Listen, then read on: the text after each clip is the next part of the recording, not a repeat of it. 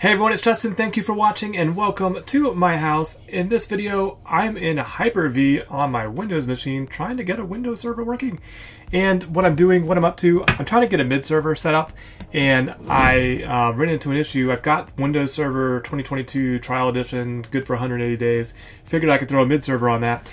Got through half the steps, which I'm going to show you eventually, but then I didn't have enough disk space, and so I've got this image that's like 9.5 gigabytes that I downloaded from Microsoft. It's a VHD file, you can see it kind of right here, and I was like, well, actually it says it's 13 gigabytes now. It was like 9.5 when I downloaded it, but I need more memory, more disk storage space on it, and that was a pain in the butt to figure out. So let me show you, maybe save you some steps if you're ever doing this. Number one, this one had checkpoints enabled on it. So you cannot do anything with the disk if checkpoints are enabled on your hard disk or virtual hard disk in Hyper-V. So that was lesson number one there. Lesson number two was it needs to be off.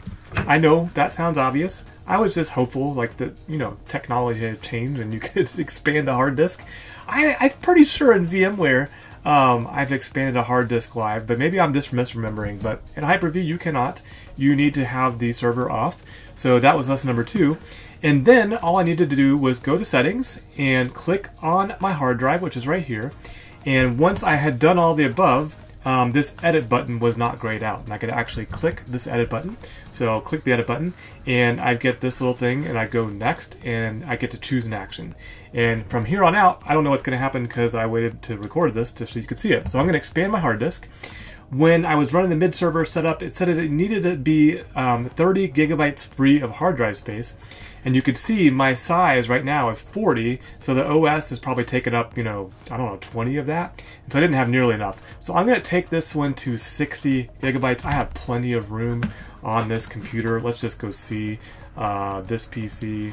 I've got 473 gigabytes free, so I'm fine. It's not going to hurt anything. So I'm going to go 60 on that, click next, and finish, and that's probably going to do some. Wow, really?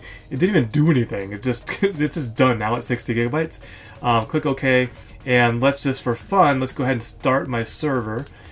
Click start, and then I'll connect to it, and let's go actually check and make sure that it is 60 gigabytes now. This will be interesting. Wow, that started up super fast. Okay, I haven't used Hyper-V in a long time, and this is Hyper-V on my Windows 10 PC, so this is interesting. Alright, let's sign in, and I am not going to say my password out loud like I'm prone to do. Leave me a comment down below. Do you say your passwords out loud while you're typing them? Probably not a good thing for security, but I'm alone in my office. I mean, my dog's here. I guess you could, take advantage of that. But let's see how big my disk is now and if I'm ready to build my MID server, which I will record in a separate video for you. There's Server Manager, but let's open up File Explorer and let's go to this PC and see. Hey, it's still 40 gigabytes. Okay, so even though I made it bigger, it's not any bigger. That's interesting. Oh, you know what though? Do I need to go to my disk utility? I wonder, is there one on server? Disk, computer management, no. Recovery drive, no. I remember there being something around your disk that you had to do. Or is it devices where you kind of rescan them? Disk management, there it is. Disk management. Connecting. Oh, there it is. Look at that, guys. It sees the extra 20.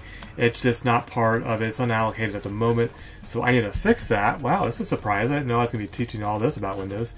So let's see if we can extend the volume. Next. And we will maximum available space, 24 to 78. Select the amount of space in megabytes. Yeah, I want the whole thing. Next. Finish. All right. There we go. Now I've got 60 gigabytes of hard drive space. Let's check File Explorer again, and let's just go somewhere else and then come back. Yay, it worked! Alright, sweet.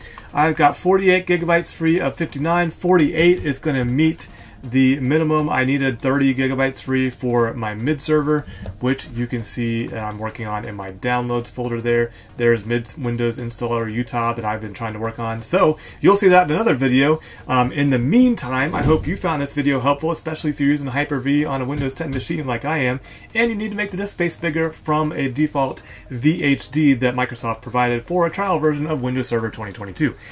Until next time, don't forget to always be learning.